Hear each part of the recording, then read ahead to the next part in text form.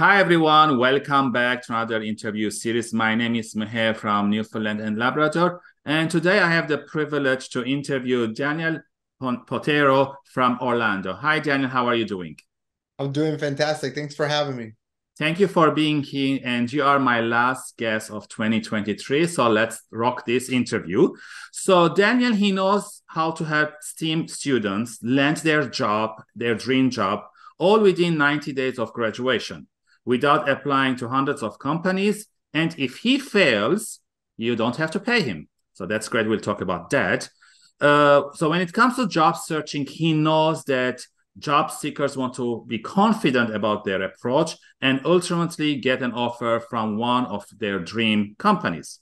And he understands how overwhelming and intimidating job search can be because he has been in that place. So we'll talk about that also. And this is why he is proud to say that he has helped thousands of individuals land job offers from top companies. And also he's the CEO and co-founder of OpenIt. So Daniel, let's start from the overwhelming part because you've been there. And I feel that if someone doesn't go through, they will not understand the stress and the anxiety from job searching. So how can job seekers stay positive during that job search from applying, networking, meeting people? How can they stay positive?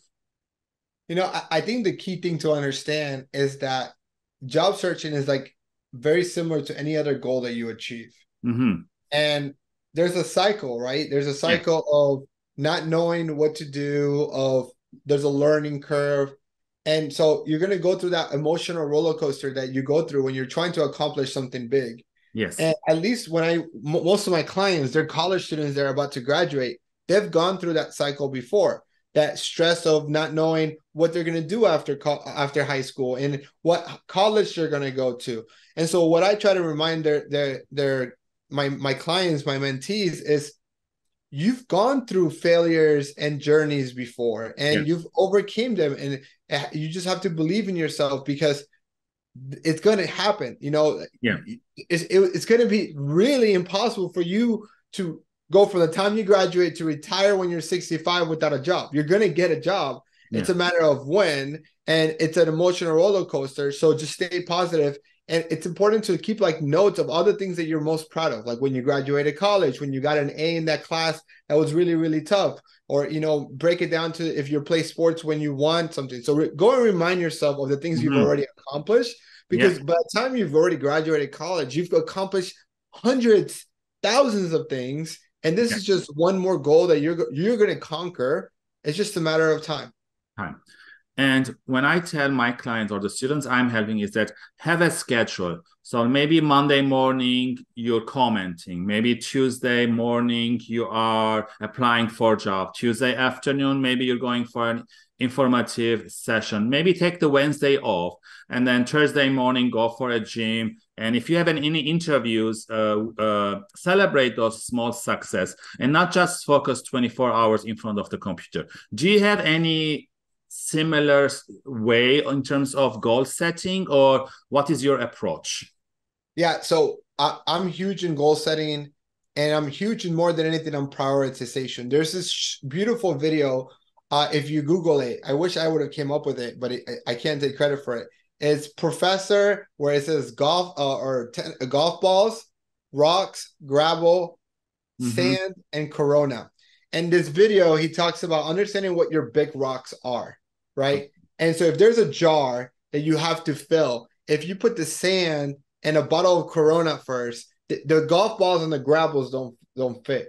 But Mm-hmm. if you put your big rocks, the most important things, right? So like job searching, finishing, your family, all the things that are important, and then you put the little rocks, they fit in between the golf balls, and then the sand fits in between the rocks, Mm-hmm. and so on. And so like the way I tell our my employees, my mentees is if you make everything a priority, nothing's a priority. So pick three things that Mm-hmm. are a priority to you for you to accomplish in the next quarter, right? In the next 12 weeks. We as humans, we're terrible at projecting long term. Yes. Overestimate what we can do in a year and underestimate what we can do in a lifetime.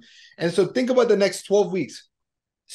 And what are your top three priorities? Job searching, let's say if you're still in school, I work with a lot of students, graduating, and then family and friends. Yeah. And this little AI thing keeps on throwing balloons and stuff. And then from there, you schedule your big rocks first. So to your point, you want to schedule it. So schedule your classes. You can't change your classes. Yes. From there, schedule your time for job searching. Then schedule your time to, like, you know, if you love video games, if that's your mental thing, if you love sports, schedule your gym, like, you know, like working out, schedule your gym time for your health. Yes. And then after that, because your calendar will be like 80% full, then let people put things into your calendar. Then you can do your things. Then you can go to Taco Tuesday and so on. Yeah, those are great tips, Daniel. Thank you very much. So for the audience watching or listening for the first time, I'm going to ask Daniel a couple of questions and I'm going to post them on a daily basis. Kind of a journey with us the whole week. You can like, share, put comments. So tune in next time for another great question with Daniel.